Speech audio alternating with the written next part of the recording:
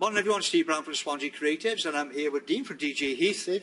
We're just going around all the different product range they do down here for the gardens, which is absolutely vast. You need to come down and have a look for yourself. But I was drawn to this particular panel, which Dean will explain a little bit more about. This is in our decorative range, Steve. Yeah. The boards are offset, which means the wind blows through them. Right. It's got a square top on it, no trellis.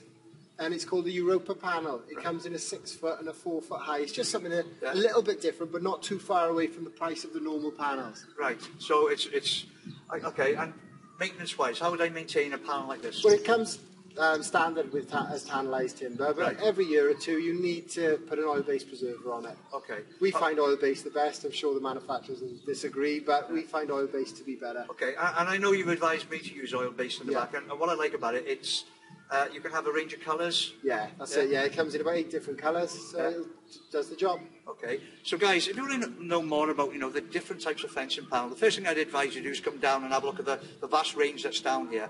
But more importantly, you can get the right advice. So speak to Dean or any of the other boys that work down here.